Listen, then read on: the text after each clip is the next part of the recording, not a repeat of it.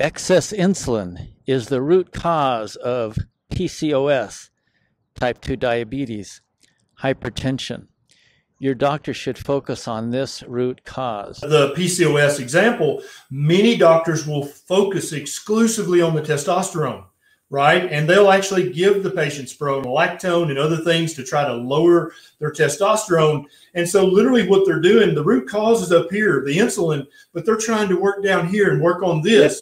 And it completely ignoring the kind of the watershed cascade. Yeah. It's all being caused by hyperinsulinemia. It's not. And so once you fix the insulin, everything else in that cascade goes back to normal. We've heard it from thousands of women online on social media who said, yeah, as soon as I had lowered my carbohydrate intake, got my insulin levels back to normal, I got knocked up. I like to compare most chronic diseases, imagining them as branches coming off a common trunk.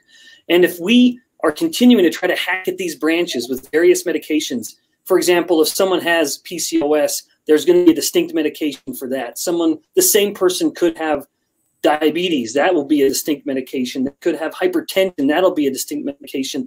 So rather than having the patient leave the office with 3 prescriptions, the result of which will just be a lifetime of increasing the dosage, instead of change the conversation and say, actually, all of these are coming off of one common trunk.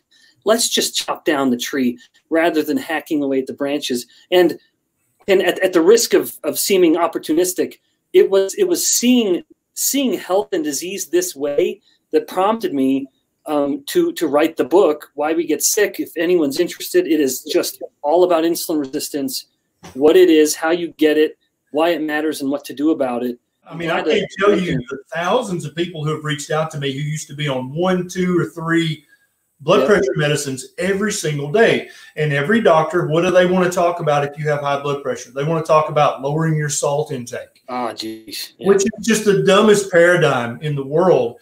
Your high blood pressure, almost 100% of the time, if they check a C-peptide or a fasting insulin, it immediately becomes apparent that the hyperinsulinemia is the reason you have hypertension. And so if anybody's listening with high blood pressure and you've got access to your labs on your lab portal, log in and see if your doctor has checked a C-peptide, the letter C followed by the word peptide, or a fasting insulin. If those labs haven't been checked on you, then your doctor is still ignorant of this paradigm. And I don't mean your doctor's dumb. They just haven't shifted their way of thinking yet. And Dr. Bikman and I are working on that right now. But when your doctor, when they finally shift their paradigm and go, so, oh, I see the cascade now. So insulin being chronically high leads to this, and that leads to this, and that leads to the hypertension.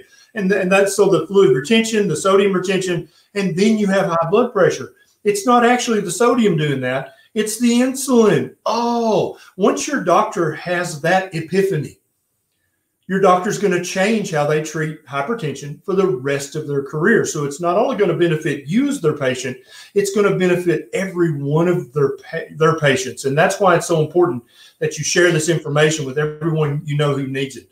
Excess insulin is the root cause of PCOS, type 2 diabetes, hypertension.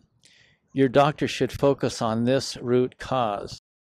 PCOS. The doctor will focus only on testosterone level, will prescribe medications to lower testosterone, will ignore the root cause, which is hyperinsulinemia. Once the excess insulin is addressed, the rest of the disease cascade goes back to normal.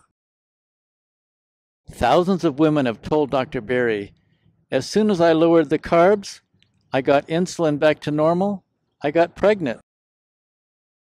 Dr. Bikman, compare chronic diseases to branches on a tree. If we hack at the branches with medications, for example, PCOS, diabetes, and hypertension medications, instead of the patient leaving with 3 medications, which will lead to a lifetime of increasing the dosage, all of these diseases are coming off a trunk, excess insulin. Just chop down the tree. Seeing health and disease this way, that's what prompted Dr. Bikman to write his book, Why We Get Sick, which focuses on insulin resistance, what it is, how we get it, why it matters, what to do about it. Dr. Berry, thousands of people have reached out to me. I used to be on 3 blood pressure medications. Their doctor only talked about lowering salt. If the doctor checks their C-peptide or fasting insulin, it becomes clear.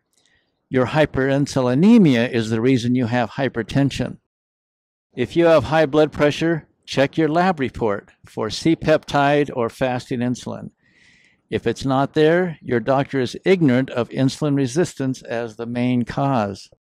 When your doctor shifts their paradigm, they will say, oh, I see. Insulin being chronically high leads to this cascade of problems that led to hypertension. It is not the sodium, it is the insulin. Your doctor will change how they treat hypertension for the rest of their career.